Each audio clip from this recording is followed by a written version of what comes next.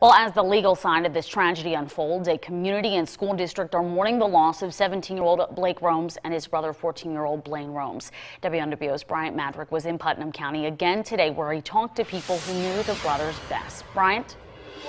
One thing that stood out to me today was the pain and sadness I saw in the faces of people I talked with. You know, the village of Ottawa was dealt a serious blow with the loss of these two brothers, two young men that left an impact on a lot of people.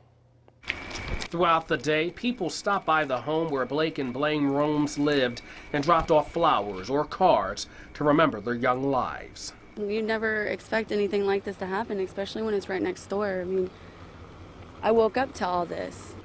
Woke up to police tape, candles, and notes for the victims, and police still are monitoring a house turned into a crime scene.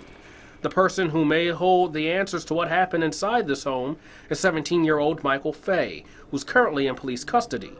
But who is Michael Fay? Seemed like a normal kid, like anybody else. I mean, just driving around, having fun, hanging out with his friends. I seen him out there playing basketball and stuff. If Fay is normal, the mood in this trailer park community is far from it. Nobody's outside, and when everybody is outside, it's kind of like just sad. It's stressful, it's tense. I mean, obviously it's going to be tense. That's how students at Ottawa Glandorf High School described the feeling as they went back to school. Grief counselors were available throughout the district. A classmate of 17-year-old Blake Romes remembers his personality.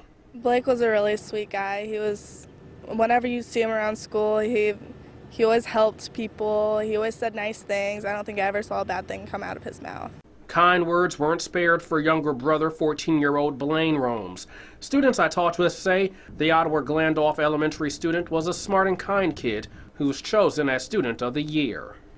Every time I'd come out in the mornings or something and they would be out, they would say hi to me and, ask me how my day is and just, ask me if I needed anything. Just good kids.